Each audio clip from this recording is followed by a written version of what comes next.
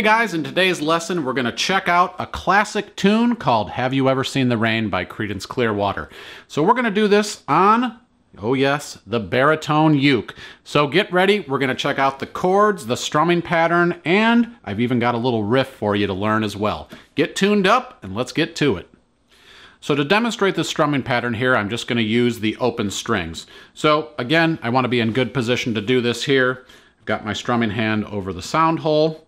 And when I strum, I kind of want to have my fingers below the strings when I start because the first part of the pattern is an up strum. So starting with your hand up here is going to feel a little awkward to move it down to do the up strum. So I start with my hand below the strings, and then I'm just going to go up, down, up, mute.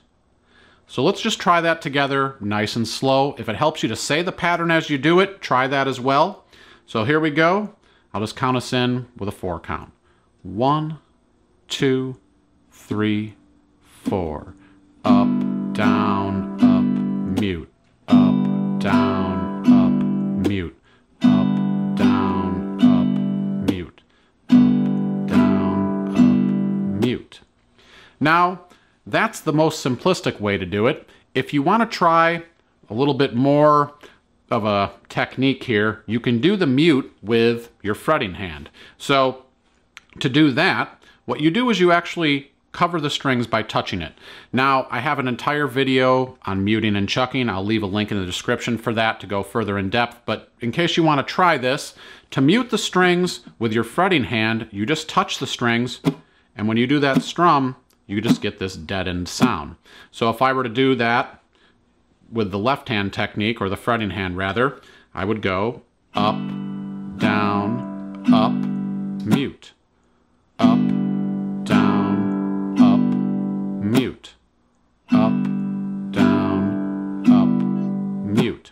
So there's a little bit more of a timing thing that has to happen for you to incorporate the mute with your fretting hand, but I'll give you the option of trying either one. I'll probably do a combination of them both in the play along later in this video. So that's the strumming pattern you need. Now let's check out the chords. Well, the good news is about this song, there are only 4 chords to learn. So I'm going to start with the easiest one first, and that is the G major chord.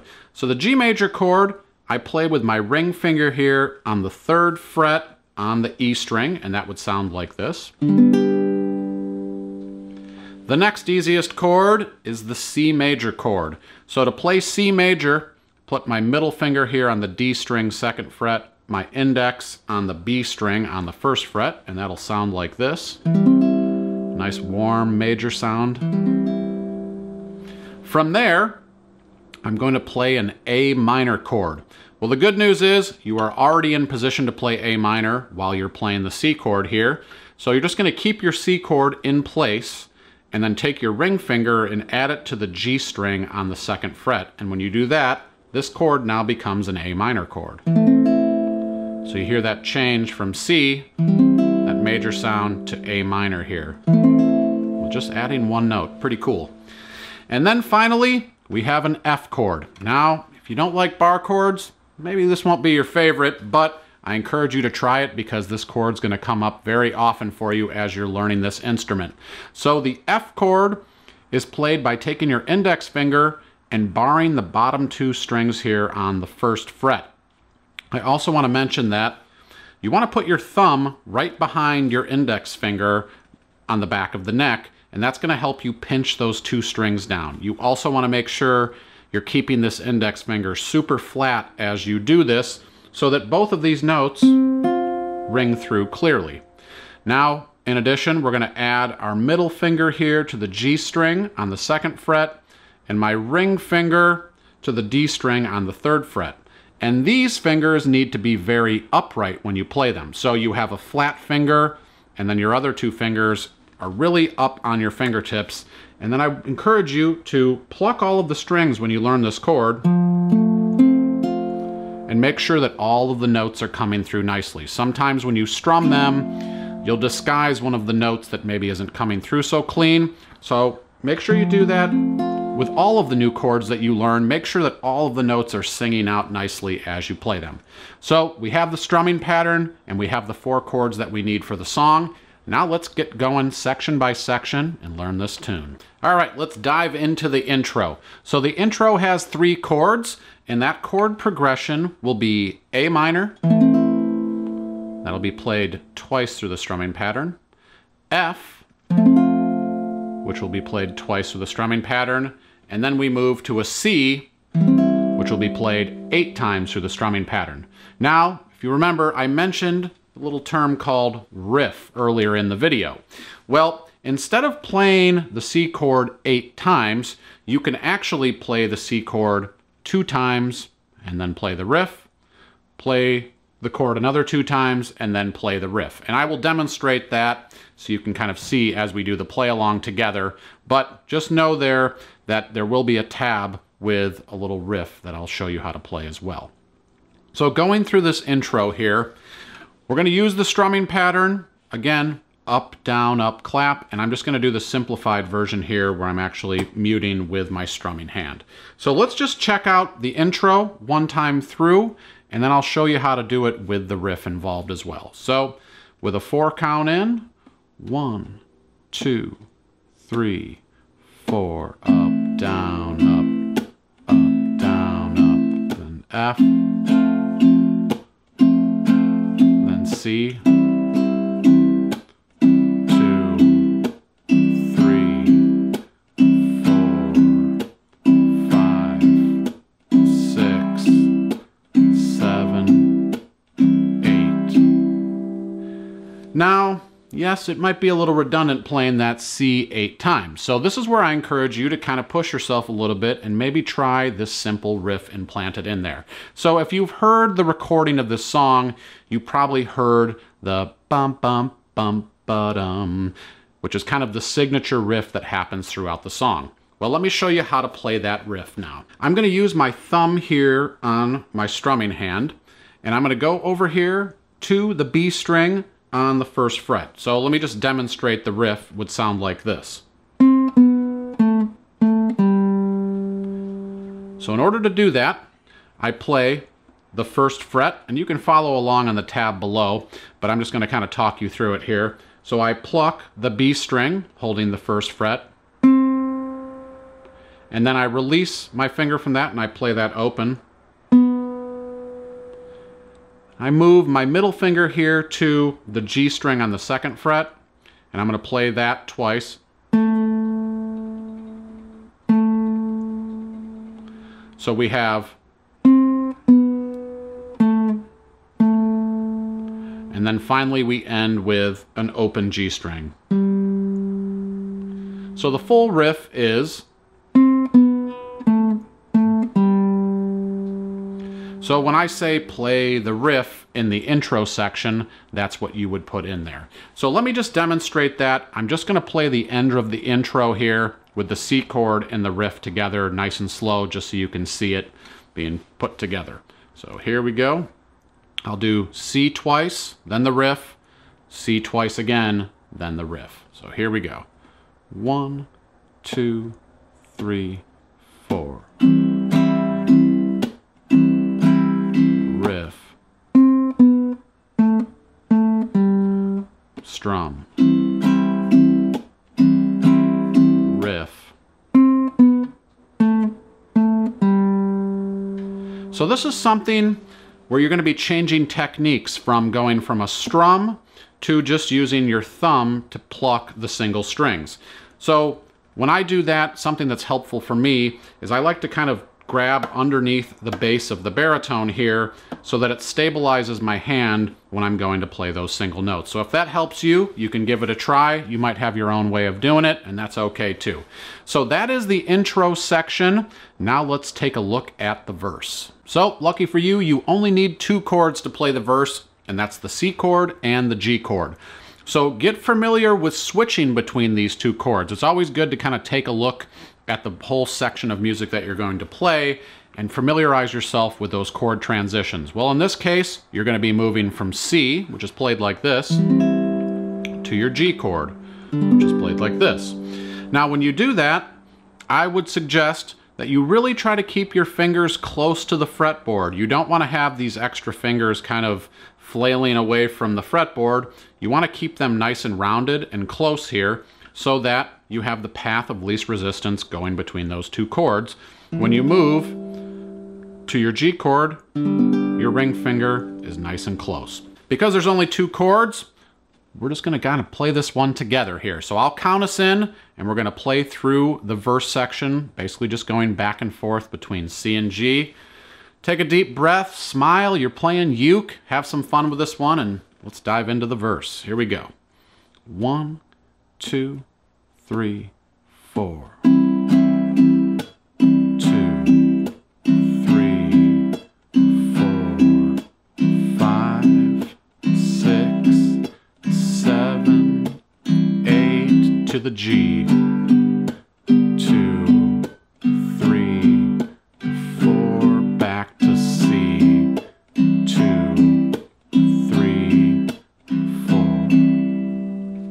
So if you can play that chord switch, you can play the verse for Have You Ever Seen the Rain.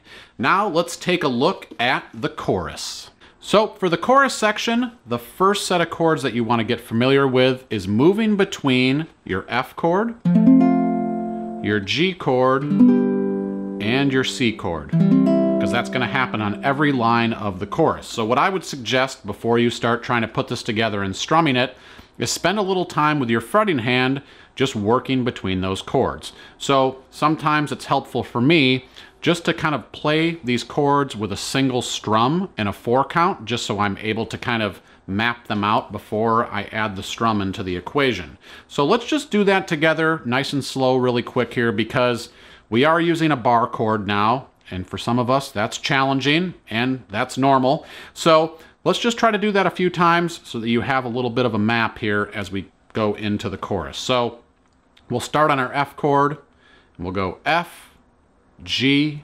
C, A minor at the end there, to just with a single strum. So here we go. 2, 3, 4. F, 2, 3, 4. G, 2, 3, 4. C, 2, 3, 4. A minor, 2, 3, 4. Now, if you need to do that a few times, that's totally up to you, and I would suggest you do that. The more repetitions you have with a chord transition, the more comfortable you're going to be when you actually try to add the strum into it, which is what we're going to do right now. So let's play through this chorus together in its entirety. We're just going to do it nice and slow so you have a chance to really get familiar with these chords. So starting on our F chord, I'll count us in with a 4 count.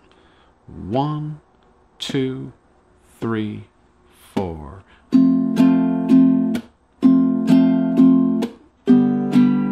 To the G, then C, A minor, back to F, then G, then C, A minor, last line here, to the G, and then it ends on C. 2, 3, 4. So that is the chorus section, the verse section, and the intro. And those are all of the sections in the song. All right, so let's play through the intro, verse, and chorus nice and slow. I'll just kind of talk us through it as we're going, but you can always follow along below on those chord diagrams. So here we go, starting on the A minor. I'm not going to play the riff, I'm just going to play the C chord 8 times here in the intro. So 1, 2, 3, 4. Then F to the C. 2, 3, 4. 2, 2, 3, 4 to the verse. Let's stay on the C chord. Lots of C's. 3, 4, 5, 6, 7, 8 to the G. 2, 3, 4. back to the C. 2, 3, 4, stay on the C chord. 2, 3, 4, 5, 6, 7, 8, move to the G. 1, 2, 3, 4, back to C. 2, 3, to the chorus, go to F. 1, 2, G, 2, C, 2, A minor, 2, again, back to the F. 2, G, 2, C, 2, A minor, and 2, last one, F, 2, G, 2, and C, 2, 3, 4. All right, so let's put this together now with the lyrics a little closer to the song tempo. Again, we're just going to do the intro, verse, and chorus, but this will have a little bit more of a faster tempo to it. So here we go, starting with the intro. 1, 2, 3, 4. 2,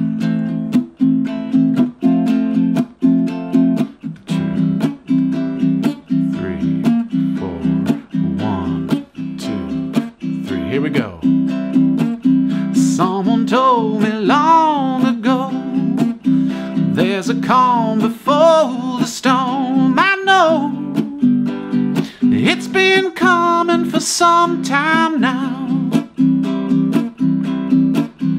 When it's over, so they say, it'll rain a sunny day. I know, shining down like water.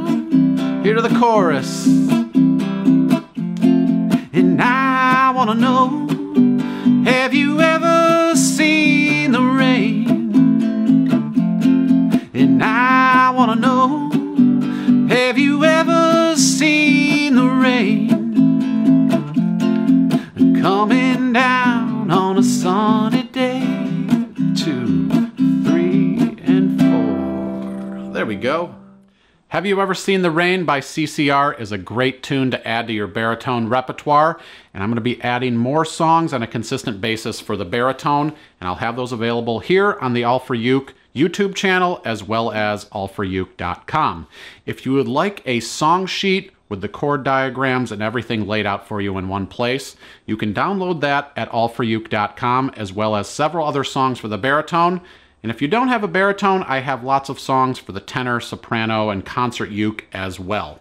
If you're not subscribed to the channel here, please do so. If you want to find out when the next video is coming out, click that little alert bell. And let me know what you think of this video. Leave your comments below. I love hearing from you guys. Where are you playing your uke around the world? I know that 2020 has been an interesting year. Maybe you've just come into the instrument and you're playing somewhere around the world. Well, I'd love to know where that is. My name's Kevin. Thanks so much for learning with me here today, and I'll see you next time.